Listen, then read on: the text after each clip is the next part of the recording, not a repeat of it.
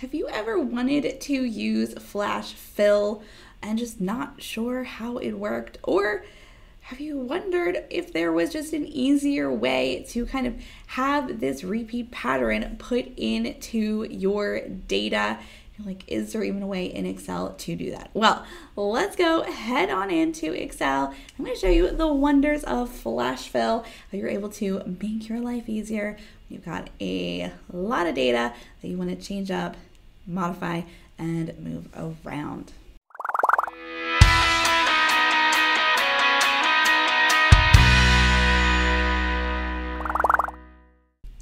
I'm Allison, a Microsoft certified trainer here at Pragmatic Works, back with another Excel basic for you.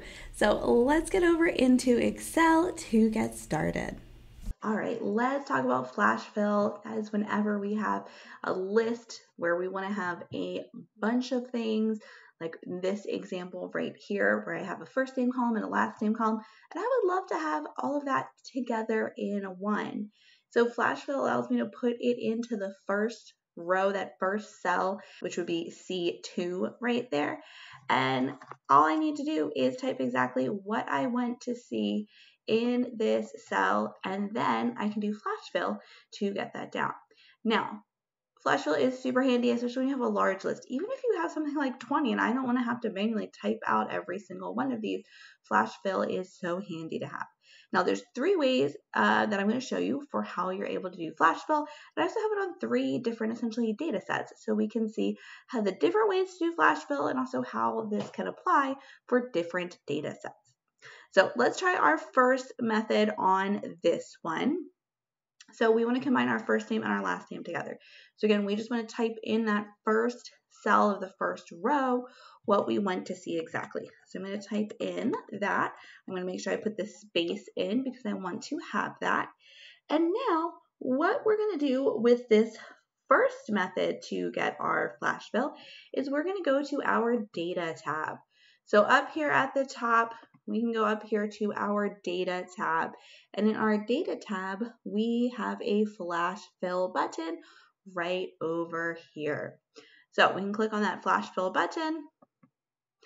And there it goes. It automatically went through and saw all of the things below ours where there was a first name column and a last name column, and combined those all with a space for me. And you can see I did that pretty much instantaneously, super, super quick. All right, our next one, let's do the opposite. Let's have the names together, but let's just extract or pull out. I just want the first name here. Again, of course, you could also go with the last name, the character, whatever you want. We're just going to pull out the first name. So I'm going to type in John for my first person. And again, make sure you have that cell selected. And of course, I could do that same exact method, go to the Data tab, do Flash Fill, and that would work. You could do that method for all of these data sets, and it would work on all of them. But I'm going to show you a few other ways you can do Flash Fill. So for this method, I'm going to hover over the corner. I'm going to pull this down. Now you're like, Allison didn't really do anything. It gave me the first name of the first one for all of these. Well, what we're going to do is you can see right here in that bottom right corner, we have this little autofill option button.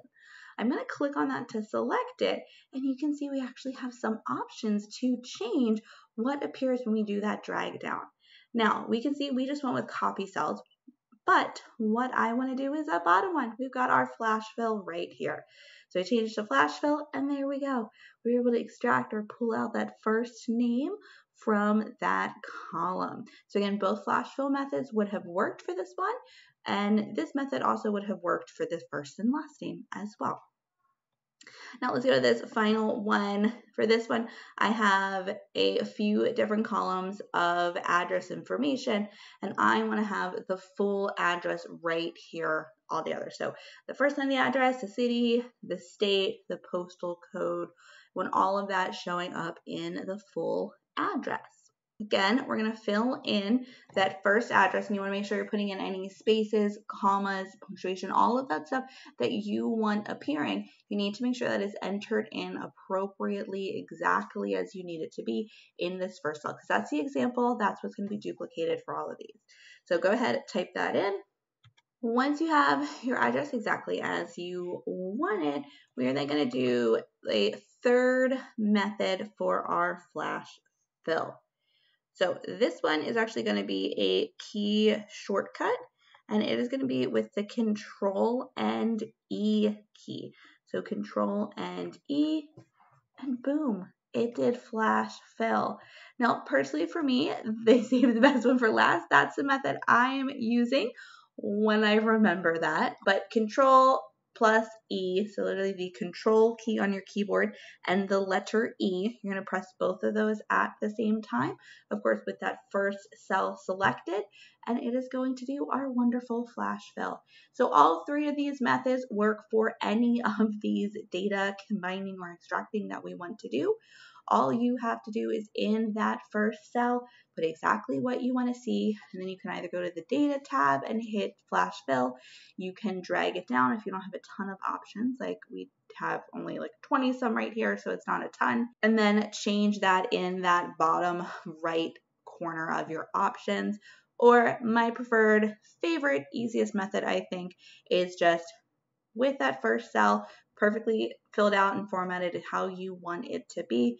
You're just going to hit the Control key and the letter E on your keyboard at the same time, and it will do the flash fill for you. You can also see if you hover over the flash fill button, if you forget and you're like, oh man, I want to do flash fill and I have a bunch to do and I don't want to have to keep coming over to the data tab to do that, you can always see Excel is generally really good with putting in its key codes exactly on that button. So I can see if I hover over flash fill, it's showing me, hey, Control plus E automatically fills that in. So if you forget the key code, it is right here and you can just hover over that. And this flash fill button, of course, is in your data tab.